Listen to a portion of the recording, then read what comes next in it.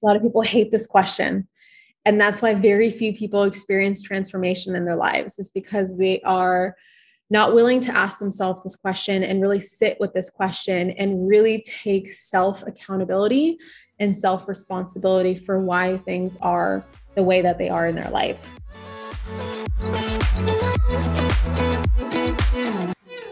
My question to you is, you have said that when something happens in your life repeatedly, it always has a pattern.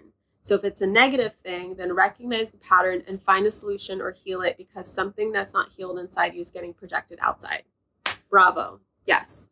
But once we recognize the pattern, how do we solve the problem? Okay. First of all, lots of stuff coming your way in the release phase. But second of all, I just want to provide you with something that you can work with right away, right off the bat. So here's the thing, is recognition of a pattern is awareness. Awareness of a pattern takes care of most of it. I can't tell you how powerful, especially the more that you do this, how just even recognizing a limiting belief or a pattern, or like, something is happening here. There's something unhealed within me that is recreating this reality over and over and over and over and over again. That awareness alone can fix so many things. It can really wipe out so much of the pattern. So for example, Brendan and I had this pattern around tires constantly deflating, like constantly. And after some time, I'm like, I don't know what this is connected to, but this is a pattern. Okay. This is some sort of a pattern in our life where at some point our car's tire fucking deflates itself, makes us late somewhere, makes us miss something, makes us delayed going on a road trip or something like that. And a lot of students since then, and this pops up in my Q&As on Instagram very often, they'll ask me, hey, Catherine, have you figured out that tire pattern yet? And I'm here to tell you that that tire pattern is gone.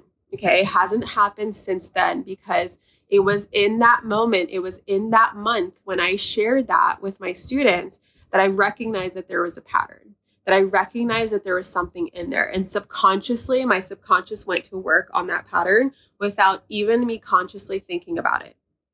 And afterwards, it hasn't happened since. Knock on wood, because I'm still Russian and I still knock on wood. It's part of our culture.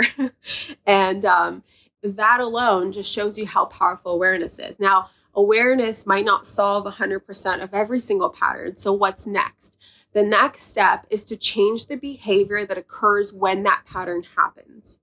Okay. So you recognize the pattern because it just happened. So you are typically reacting to a pattern in a certain way.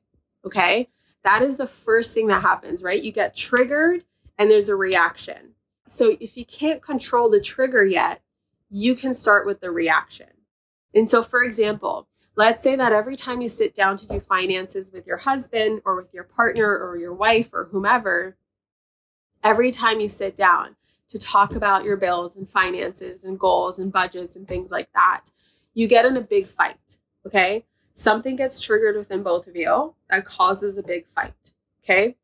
Well, the reaction to sitting down to work on your finances is the fight itself. It's you snapping at each other, or like something is said to one another, or like obviously in MBA, we're doing work on ourselves first. So maybe it's looking at like, what am I saying to him or her or them that is triggering this fight between us when it comes to money? Like, obviously I'm believing something about money, and obviously like there's a past experience that we've had that is being stacked and layered on top of each other that's creating this energy, right, that isn't serving us. But how am I reacting to it? And how can I change that reaction as the very first step to changing the pattern?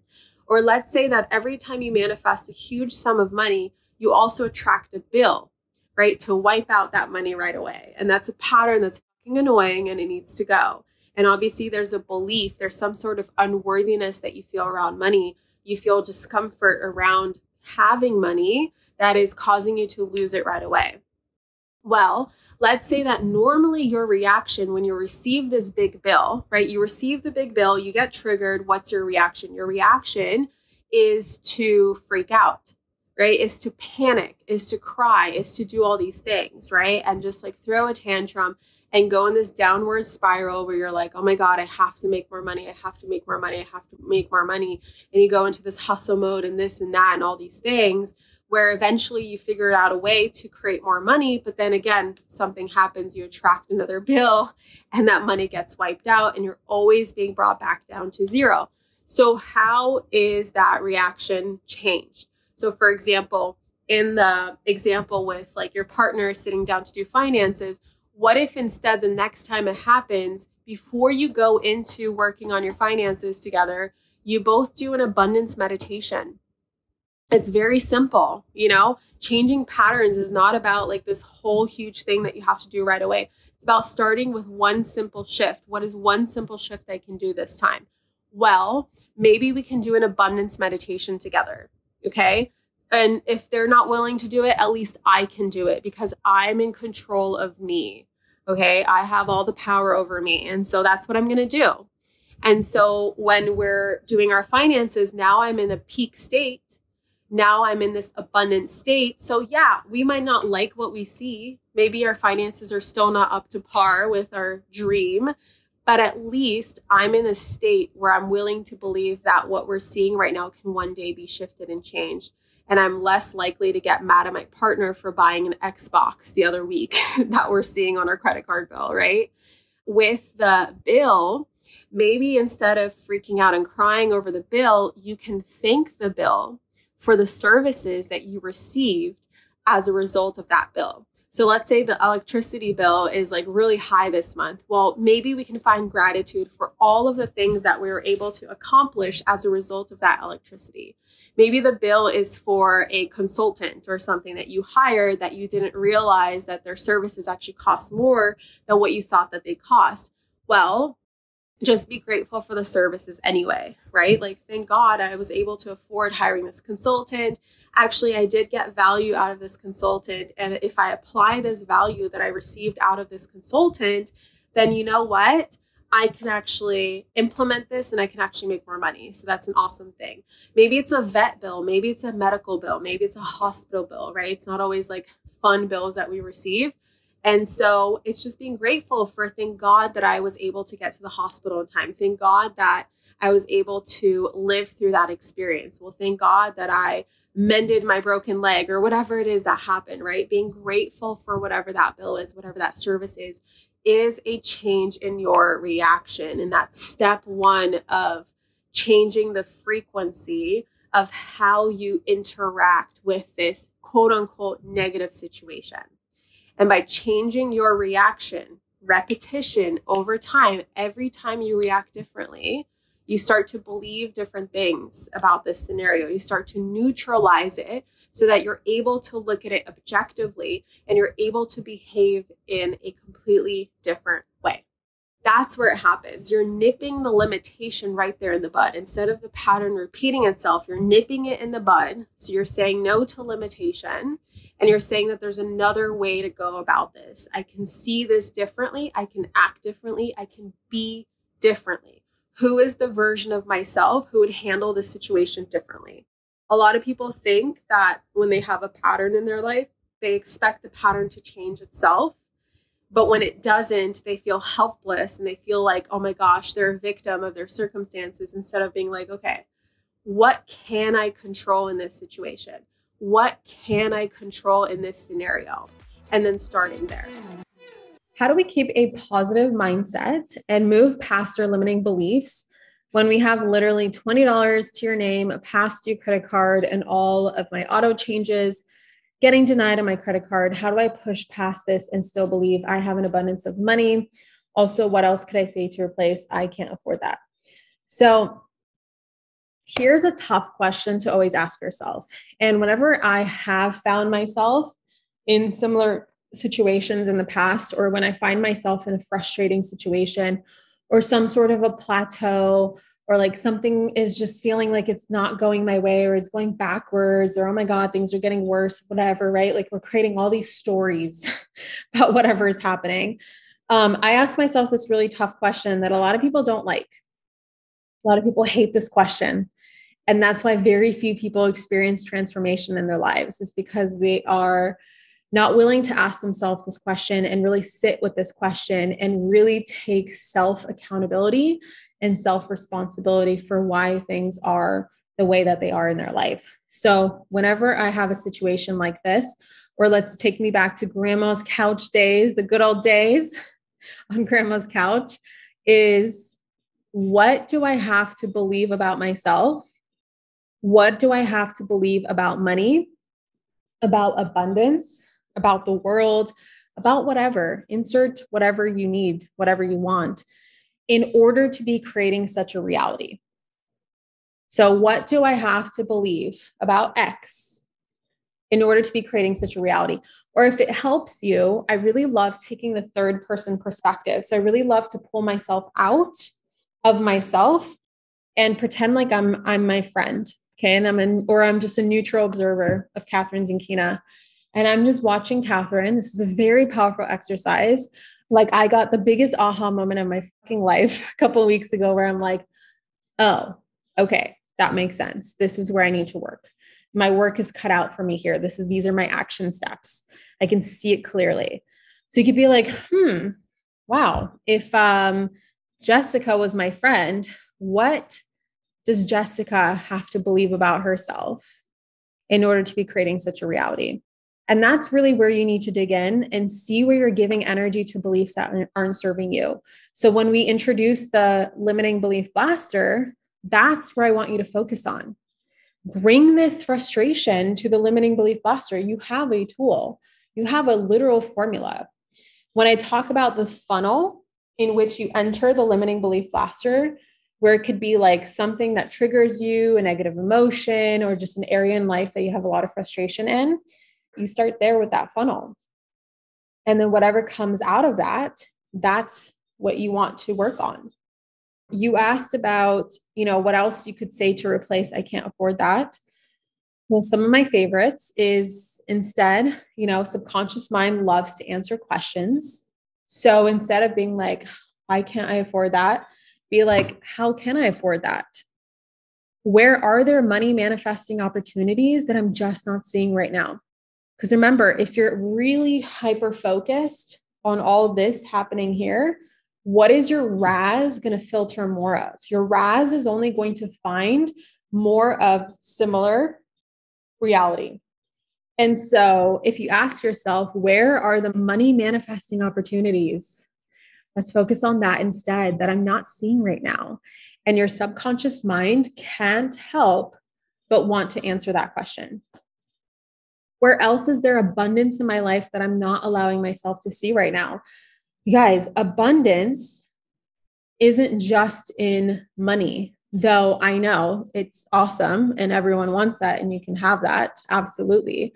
But it's also understanding that abundance is a connection to more than enough in all facets of life. And by shifting your focus to, where else do you have an abundance? Do you have an abundance of love in your life? Do you have an abundance of gratitude? Do you have an abundance of clothing? Do you have an abundance of hair on your head, right? Like, do you have an abundance of food in your fridge?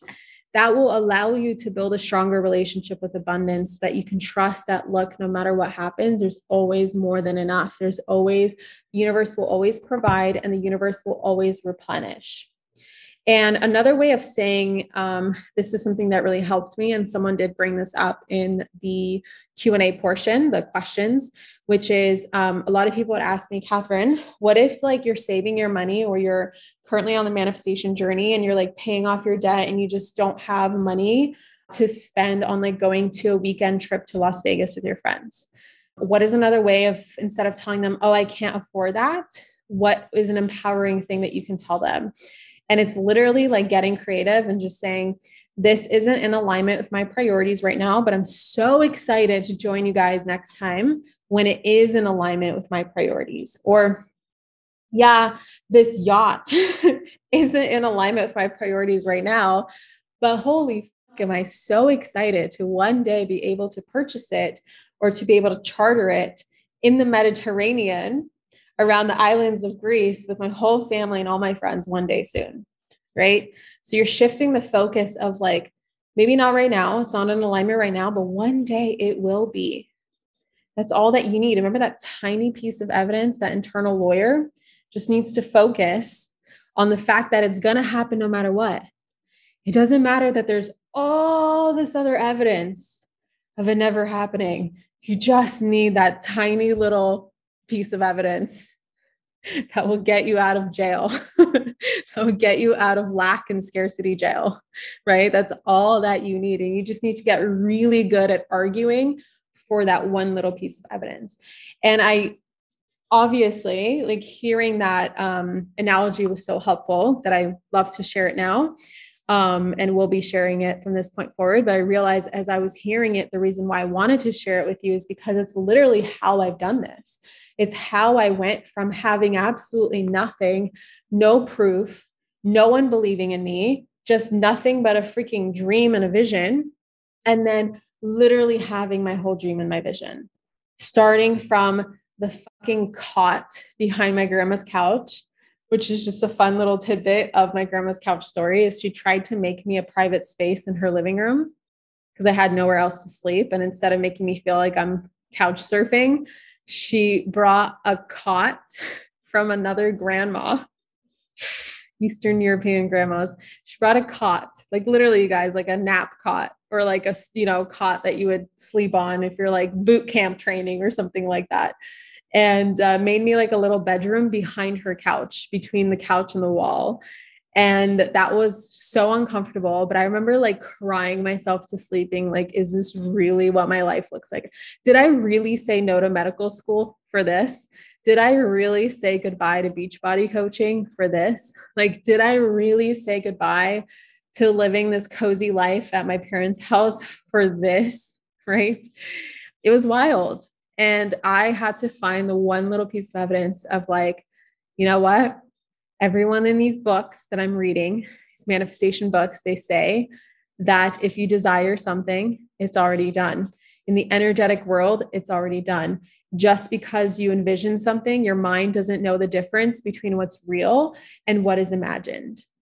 And so who gives a fuck if it's just imagined? I'm going to argue for that. That's where my internal lawyer is going to come in. I don't care if I'm sleeping on a cot right now behind my grandma's couch and then moved on my grandma's couch. That doesn't matter. All I need is this tiny little bit of proof, tiny little bit of faith, tiny little bit of belief. And then I just let that grow, because that's the seed that I planted into my subconscious mind. And that's all it fucking took. And every day became easier and easier and easier for that little tiny little seed to sprout into a seedling, to sprout into a plant, to sprout into a tree, to sprout into that exact reality that I was dreaming of on my grandma's couch. And of course, I live far beyond that reality now, but that's all it took. Okay. Yes. Give full gratitude for any bill you pay with thank you for the electricity this hydro bill gave. Give full gratitude for all money that I spent. Look at what the credit card purchase gave you. Yes, yes, yes, yes, yes. Yes, I've had so much evidence so far already through this time together. A big one being paying off this course and not on my credit card. Oh my gosh, congratulations. Do you have any tips on how to get better in embodying the new thoughts? The first thing that comes to my mind when you ask that is get better at embodying new actions. Because we can sit in our rooms and work on our thoughts all day long and beliefs and this stuff, but it's in the actions that you take that your brain chemistry actually changes. It's in the acting upon that your subconscious actually shifts. And so instead of being like, I just need to tell myself 1,000 times that I'm wealthy, just start acting like a wealthy person and do it in steps, of course. It's like, would a wealthy person avoid checking their bank account? Probably not. Maybe I can do that. And it's even in spite of having anxiety or fears come up, which of course there's practices like deep belly breathing. There's visualizations you can do. There's all kinds of stuff that you could do, of course, to help with the mental part. But it's ultimately in ripping the Band-Aid off and just logging into your bank account that you're going to start the process of embodiment. And through taking the actions, the thoughts are going to change. And guess what? They're going to change automatically. So going back to automatic, this is how we can use automatic in our favor, right? But I feel like there's a fine line there. I experience like a wealthy person wouldn't think twice about X investments. So do I take the chance even though I'm tight with my finances? So yes, a wealthy person wouldn't think twice about X investment, but take it into proportions. Okay. Let's say the wealthiest version of you wouldn't think twice about $1 million investment. Am I saying just take the fucking $1 million investment? Of course not, because you don't want to put yourself in a lower vibration. Andrea always says, it's the feminine that leads and it's the masculine that supports. And the same thing with intuition. Intuition leads and logic supports. Okay. Your intuition's leading you on the path of a wealthier lifestyle, of a wealthier life, but you need to support things with logic too. Okay. So if you just do that, that's completely illogical. There's an imbalance of intuition versus logic. There's an imbalance of feminine versus masculine energy, right? So you want to bring it back into balance. So let's go in proportion. What is in proportion to you right now? What is something that, based on your finances, a person who has these kind of finances shouldn't think twice about XYZ investment, but still does out of an old pattern? So let's say for you, it's $100 investment. Let's say it's $100 course, or for you, it's a $2,000 course, whatever. And you still don't take action with that, even though you do have the money. But it's that fear of like, what if the money doesn't last and blah, blah, blah, blah, blah, and all this stuff. It's like in proportion, don't think twice about that investment. And as you do, guess what? The universe rewards. The universe will bring more. And then you're able to grow and grow and grow into a wealthier person to where you are able to make $1 million investments. Like you can just drop $1 million on a new property that you want to convert into an Airbnb or a retreat, whatever the fuck. Okay. But you're no longer afraid. You don't feel hesitation because you have the money. Why do you have the money? Because you manifested the money. How did you manifest the money? Because you started manifesting when you had far less. I started manifesting from negative bank account balances. When I started Manifestation Babe, I was the queen of negative bank account balances. Okay. How did I get here? Let me tell you, it wasn't in investing 100 grand from a negative bank account balance. It was in me being like, what is in proportion to this? Could I buy, like, for example, at that time, I was very much into fitness, still am, just differently. It's not part of my business, obviously. I really encouraged myself. I pushed myself outside my comfort zone to shop at Whole Foods for certain ingredients. So for me, that was a big step. For me, that was me being the wealthiest version of myself, was buying this particular like healthy ice cream that I wanted that was only available at Whole Foods or Sprouts or one of those stores. Then I would buy like certain produce that were organic. Was important for me based off of the Dirty Dozen and the Clean 15 list, that I would buy those certain produce organic, and then the rest I could go to like Ralph's or something, or Vaughn's or whatever. But it's important that I would take those steps, because in taking those steps, I was showing the universe that there's plenty more where that came from. And I would say that I adopted that from Marie Forleo. There's more where that came from. And another example, something I did was, I didn't have very much money, but my wallet always had like quarters and change and stuff. And so I did my best to give it away. How did I do that? Because I was like, the wealthy version of myself gives away all kinds of money because she's very interested in all these causes and just helping people and this and that. So I was like, let me just like go and bless people and pay for their parking meters. I would walk by parking meters, especially outside my job at the time, or outside the grocery store or wherever I would go. And I would just drop change into people's parking meters and just fill them up, or just like fill up one, like that has, even if it has plenty of time in it, I was just like, what, the next car is going to have free parking today. Let me tell you how much, first of all, this was never my intention, but the law of cause and effect, the law of karma is very real. I can't tell you how many times I have not gotten parking tickets because of that fucking karma. There's so many times where I unintentionally ran out of time on my meter, never fucking got a ticket. Like, knock on wood, to this day, still haven't gotten a parking ticket since that time. No, maybe that's a lie. Maybe I had like one or two, but proportionally speaking, very fucking few. I can't tell you how many times I've pulled into a parking spot where the meter was actually already full. That's interesting. Another thing I would do is back in Gig Harbor, I would go to Target, and part of my 10-10-10 rule, which you can read all about in my book, people ask me, do I still practice it? I still practice the principles. The percentages are different because it just wouldn't make sense financially for me and how I want to create my money right now and how I want it to grow so that I can go even bigger with how I handle my money. The percentages have changed, but I still donate. Like I supported an organization a couple of weeks ago around a child loss, like families who are grieving child loss and needing support around that. Found a random GoFundMe on TikTok, dropped the grand in that. Like I'm still doing those things. I'm, tithing with my shaman, giving offerings every now and then for the spiritual work that I'm receiving in return and all this stuff. Like there's still elements of that. And so in the 10-10-10 rule, I don't want to say the word force. I encouraged myself to go to Target and 10% of my Beachbody checks, I would, withdraw from the bank in $10 and $20 increments, or maybe it was like, maybe sometimes it was like $100 one, like I'll do $100 one time, or I would get like 520s or something like that. And I would go to Target and I'd put a Post-it note. And I encourage everyone to do this. I saw a couple people doing this. Like, if we can make this a trend, this would be awesome. Like, let's blow this up. Let's make this the next TikTok trend, please.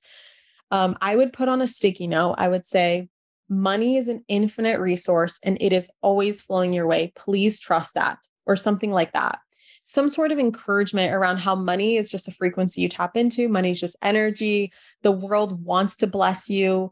You are meant to have a great day. You are meant to be wealthy, things like that. I put it on a Post-it note, put on this money, and I would hide it in random places. So I would hide it in like a book that someone would have to pick up and open it. I've hid it actually in a book on a plane. Like, you know how you can, the pocket, like I just left a book and money in the pocket for someone else to find. Like I got off the plane, but left the book with the money. So I've done that. I'll put it underneath a pillow, like in the pillow section or the home decor section, put in a candle. So it's just like random places that people would find it. And let me tell you, as time went on, I was able to give away more and more and more amounts of money, and it always flowed back to me. So this is what I mean by proportionally speaking. Of course, I'm in a place now where I can do so much more or have so much more, invest so much more, but I started out from a negative bank balance, and you can too. Anyone can. Okay. Okay, hopefully that answered your question. So someone asked, how do you behave and feel like someone you want to be if you don't yet know how it looks and feels? So remember the principle that the mind doesn't know the difference between what's real and what's imagined. Knowing that concept, the manifestation process requires you to make a lot of shit up. I had no idea what $1 million feels like. I had no idea what it would feel like to own my G-Wagon or go to Bora Bora or whatever. But I made it up. How do I think it's going to look and how do I think it's going to feel? The unconscious mind doesn't know the difference anyway. It's not like, you're bullshitting me, bitch. Like, I know that it's supposed to feel like XYZ. Like, your unconscious also doesn't know. Nobody knows. And so, as far as you're concerned, just imagine it already done and ask yourself, how would it feel and how would it look? And that's it. That's the correct answer. Whatever comes to you is the correct answer. So for emotional authority, you want to have emotional neutrality to make a decision. So you want the entire length of your emotional wave to pass. And once you feel neutral, that's when the right decision comes. It's like the clarity comes through neutrality. So it's not like you don't want to make a decision from your initial reaction, because your initial reaction will be totally different from your neutral reaction.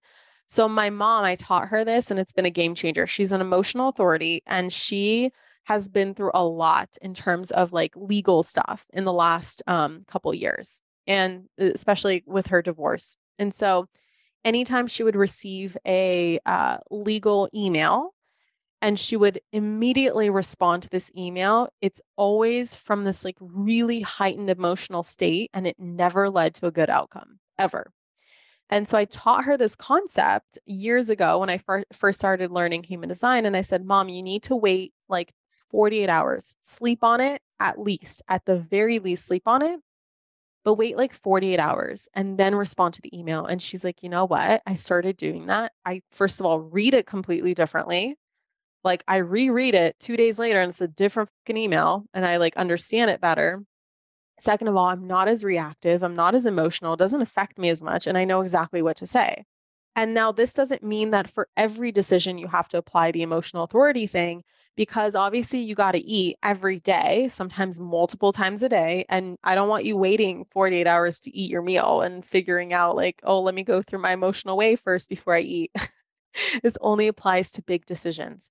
So you can choose what you want to wear. You can choose what you want to eat. You can choose what blanket you want to buy for the house, I guess. Like the littler things that don't have as grand of consequences. You don't have to wait for your big emotional wave. Now, I've heard, I don't know, but I've heard from many human design teachers and from people with emotional authority that there are mini waves as well. So you can have a mini wave where it's like 15 minutes, you know whether you want to buy the blanket or not. 15 minutes, you kind of know what you want to eat. And exercise, walking, space, sometimes just having a conversation will help you actually clear the energy around the emotion. So help you process the emotional wave a little bit faster too.